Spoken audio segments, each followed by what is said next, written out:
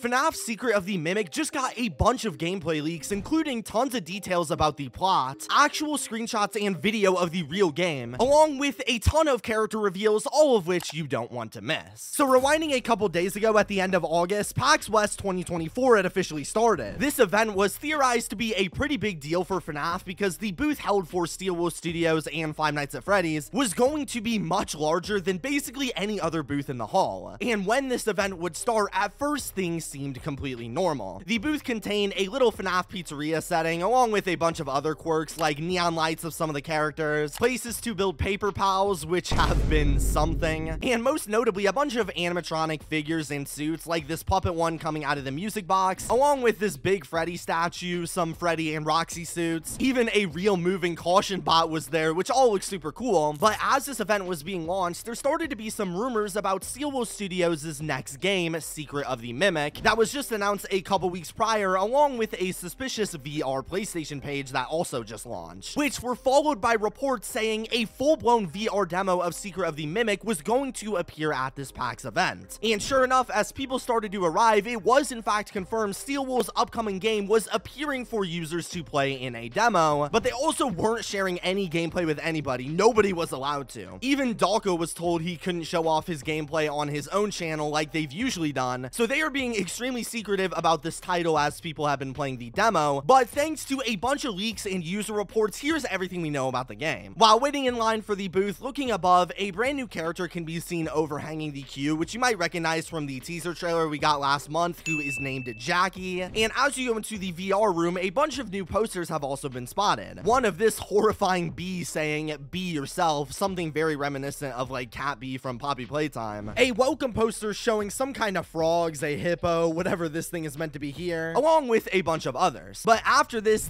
brings us into the actual demo, which while we have no like official gameplay from, hundreds of people have played the game now and have had a lot of things to say about it. For instance, we have the YouTuber Coda statement who completely summarized the demo for us, first saying there were two levels in said demo: Manager's Office and the Chase. The gameplay is akin to actual free roaming VR games slash Hello Neighbor VR. There's options for moving around with the joystick or teleporting in tow, which is pretty standard to most VR games nowadays. Game is set in a toy factory. Honestly, didn't have much visual connection to FNAF outside of those Fredbear Family Diner posters from the Security Breach extras being drawn on the walls and what appeared to be a schematic for a mascot version of Mr. Hippo. So interestingly, as we'll see later in the video, the art style appears to be a little different than what we were expecting. Demo is very short, got done with both levels in about 5 minutes tops. In the manager's office, the first level, you explore the manager's office of that factory, I guess. A wall is broken in there, which takes you into a small room in the factory where you wind up the music box from the trailer and get introduced to the Jack-in-the-Box character, or Jackie, who is believed to be the Mimic in disguise, but honestly we're not sure. But of course that confirms to us they are making an appearance. From there, you take the crank to open a door in the manager's office, which takes you down a hallway leading to a mailroom featuring an NPC reminiscent of the staff bots who's sorting the mail. You find a generator that is not active, which connects to a door. You keep pumping one of those pull cords like from a lawnmower to activate the generator, but as you do this, Jackie comes through the door you did and tears shit up in the office, which they say has really good animation. Door opens, you go in and try to hide in a vent, but it falls through, and that's where the manager office level ends, which actually sounds super interesting for a demo, especially since it's going to be in VR. But they also describe the second game mode, the Chase, saying, "The Chase picks up, I guess, from this, and you're in a deeper part of the facility. Jackie is trailing you for a little while until you get to this elevator, in which you activate it and then start the chase. Chase is pretty substandard Poppy Playtime-esque chasing, honestly. You keep seeing Jackie's hands slam the walls to the left and right of you, which sounds extremely reminiscent to the famous Huggy Wuggy chase scene in Poppy Playtime, where Huggy is cramming himself through the vents to chase you. And they mention the scene has a Poppy Playtime feel as well, especially since they later say you're crouching through vents and pulling levers here and there to get through, where you then escape from Jackie through another hole in the floor, and you climb through a vent while you hear the Puppet Box remix from the trailer, with the demo ending with Jackie finding you in the vent, grabbing you, and then it falls through again. There's also been other good recounts of the two levels, like one here from another user, Wheat, which basically just says the same thing if you wanted some other tiny details. But so overall from this, it sounds like the two levels from the demo are actually just two separate parts of a full game, and this title will sort of be a Poppy Playtime-esque game taking place in a toy factory featuring during chase scenes and being more open, which isn't a bad thing. I've seen a lot of people complaining about these comparisons, I guess because the compared title is much more controversial, but it seems, at least from the description, the game setting is definitely inspired by Poppy, especially after seeing the posters from before that also draw a similar comparison. But from what I've been hearing, other than those small things, it is still a completely different game, so I guess we'll have to wait and see gameplay-wise for ourselves. And speaking of which, while very little actual gameplay or anything has leaked from the title yet, we do have two sets of leaked footage and screenshots. One of this one showing the in-game CCTV teaser shown in the queue, and another one revealing some actual gameplay in the VR. And looking at the gameplay screenshot first, it looks like some kind of tutorial. I honestly can't tell much about it outside of being able to see the logo on the top here, but that's really all. However, more interestingly, going to the CCTV photos, we get a much clearer view of the area we will be exploring here, and as mentioned by Coda, the art style definitely looks a lot different here in honestly a really good way. It looks a bit more realistic and like more time was spent on the designs, at least from these super blurry leaks, which are honestly still hard to really make much out of. Although the most interesting things we see here are in these two screens that show some kind of a carnival aesthetic with a carousel and signage matching what you'd see at a carnival, which is interesting because it's been heavily teased that the next FNAF game is going to be based on Fall Fest, and the best theory I saw is here from Entom, who believed because the game takes place in a toy factory and has all this carnival imagery, this was likely the place where the props for Fall Fest were being made, hence why we see so many references to it in the one clean screenshot we have, kind of like Sister Location, which was also a prop storage area. Furthermore, there have also been a lot of other miscellaneous fan accounts on what happened inside of the game, like Entom, for instance, said friends have reported multiple different clown outfits inside of the game, suggesting there could be multiple Jackie-like characters, or Dalko said there were new characters in posters in the game which he didn't remember, possibly referencing the ones we already saw or some new ones, and also backed up that the factory was filled with circus items, even confirming the ruined costumes like the elephant were also inside of it, which is extremely interesting, and in my opinion, I think this is definitely the carnival game that was teased all the way back in Ruin. But now, with all this being said, when can we actually get to see the game ourselves and learn more about it? Well, possibly very soon.